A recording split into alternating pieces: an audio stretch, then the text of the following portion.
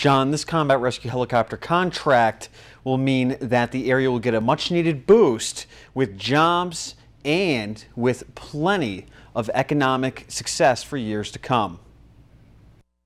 Look, the best knowledge on how to build a presidential helicopter resides in two companies who competed last time, Sikorsky and Lockheed Martin.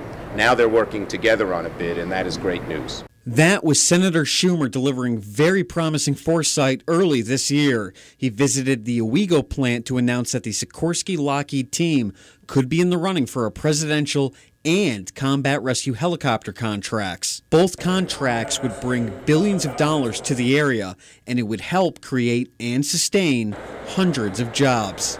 Last month, the good news about the presidential helicopters came true, and Sikorsky Aircraft and Lockheed Martin Owego won a $1.26 billion contract.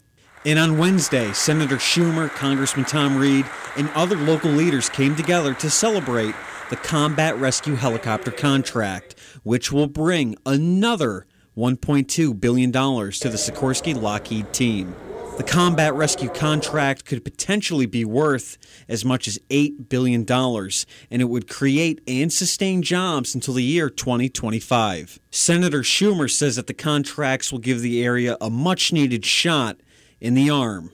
It pumps money into the economy, which helps the restaurants and the stores and everything else. According to the New York State Department of Labor, the unemployment rate for the Elmira and Binghamton statistical area was roughly 6.5%. Most importantly, these major defense contracts mean more jobs. So it's hundreds and hundreds of jobs, and in the southern tier, that's issue number one, jobs. So you couldn't have a better announcement to celebrate the July 4th weekend. Now, under the presidential helicopter contract, Sikorsky-Lockheed would build 23 new helicopters, and under the combat rescue contract, they will build 112. Reporting in the studio, Nick Witrini, WENY News.